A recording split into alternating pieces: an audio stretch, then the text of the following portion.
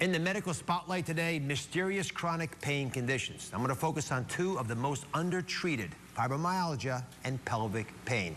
Fibromyalgia specialist, Dr. Jennifer Caudle, and pelvic pain specialist, Dr. Colleen Fitzgerald, are both here. Let's start with fibromyalgia, which has been making big headlines recently, including one study, very provocatively, that says fibromyalgia may be caused by sleep disorders. So, Dr. Caudle, what do you think about that? Well, I think it's a really interesting thought. I really do. You know, there's so much that we still have yet to learn about fibromyalgia. However, our current research really suggests that fibromyalgia is not caused by a primary sleep disorder. Really, what we think is the underlying cause is abnormal pain processing by the central nervous system. That's the brain and the spinal cord. And basically, what that does is it causes fibro patients to have a heightened sense or awareness of pain more than other people. So the new study that came out looking at new injection for fibro pain, I've been hoping there'd be something like this, but this actually was pretty interesting. Well, it is a very interesting study. You know, researchers really wanted to find out if lidocaine injections could help fibromyalgia pain. 62 women were in this study. They all received 4 injections, 2 in the upper body, 2 in the lower body, like the lower back. A third of them received all lidocaine injections, another group received placebo injections, and the final group received a mixture of both. And researchers found at the end of the study that the women who received the lidocaine injections reported decreased mechanical pain, decreased heat pain, more than those who received the placebo injections. So let me show you specifically what Dr. Caudle is speaking about. This is an illustration of where people with fibromyalgia typically get their pain. There are actually 18 spots. A bunch are on the front and a bunch are on the back. Researchers injected specific areas on the back, just beneath the shoulders, and they also injected areas on the top of the buttocks.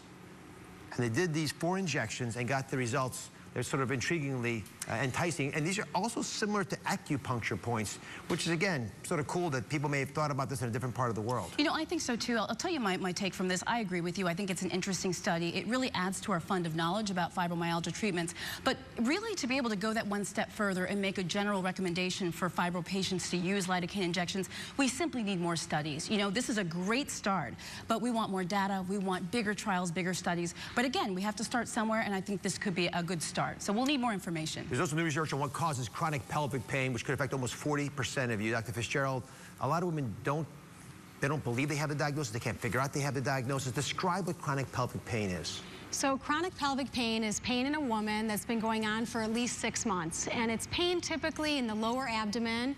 It can be in the butt, the hip, even the low back. And these women will actually describe kind of cramping pain, burning pain that often makes us think it could be gynecologic in origin.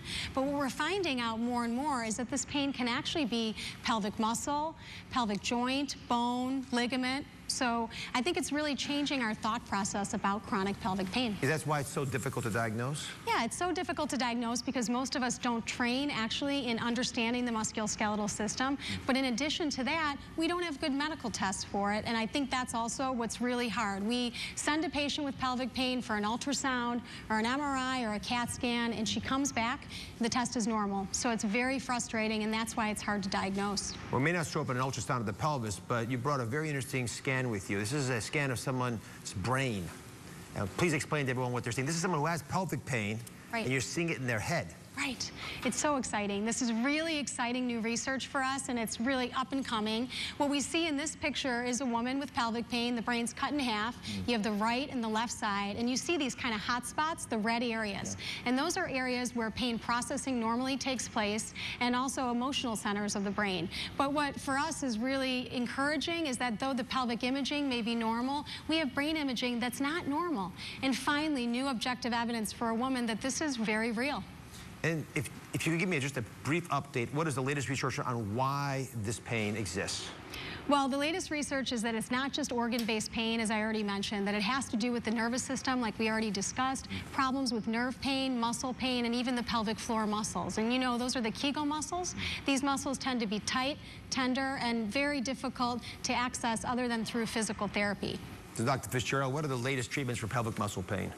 Well, the latest treatments are really exciting. One of the mainstays of treatment is actually something called pelvic floor physical therapy. And this is a type of physical therapy that's done by a highly trained, typically female physical therapist that is trained to do internal examinations vaginally.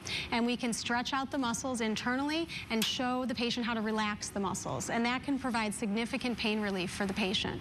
We also are interested in doing nerve pain medical treatments as well as muscle relaxants and injections. And I think what we're learning mostly is that the sooner we see these patients, the better. Women should not live with these symptoms just because maybe it happens to be with their period or childbirth or old age. That actually the sooner you get in to be seen, the better chance we actually have to treat. It was a taboo topic, even to the recent era, but you guys are getting a hand on it. Thank you. Yeah, absolutely. We'll be right back.